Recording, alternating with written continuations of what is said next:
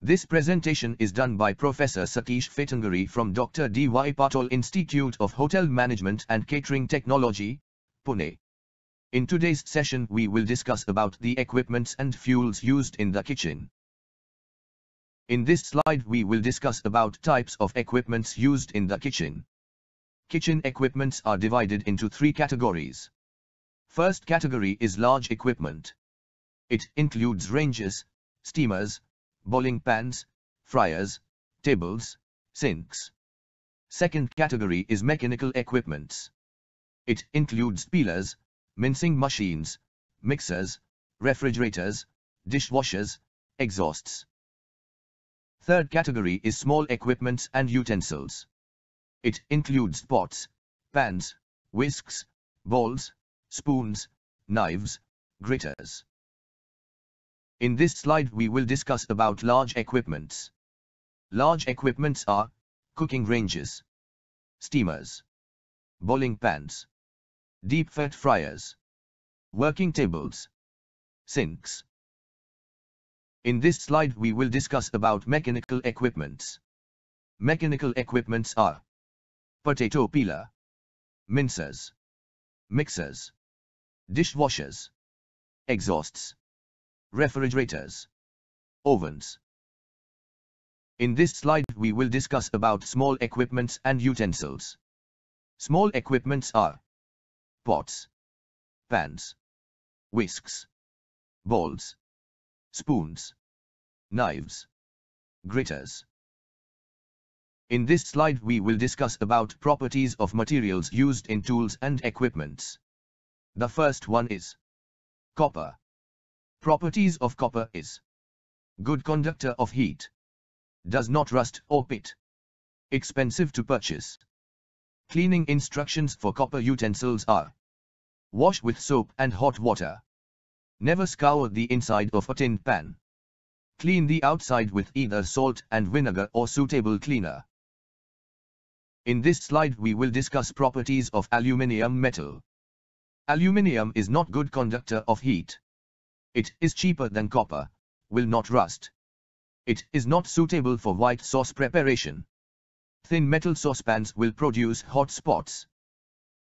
Cleaning instructions are: wash with soap and hot water. Burnt on food residue can be removed with scouring pad. In this slide we will discuss about properties of iron metal. Iron metal is durable. It is poor conductor of heat. It is inclined to rust, so is best used where fat or oil is regularly used for cooking. Cleaning instructions are: wash with soap and water. Burnt on food residue can be removed with hard bristle brush. Dry well and oil very lightly. In this slide we will discuss about properties of black or plain steel. It is good conductor of heat. It is durable. It rusts quickly if not thoroughly dried. It is suitable where cooking involving oil or fat. Cleaning instructions are: best wiped with an oily cloth. Wash with soap and water. In this slide we will discuss about properties of stainless steel. It is very poor conductor of heat. It is often incorporated with copper base.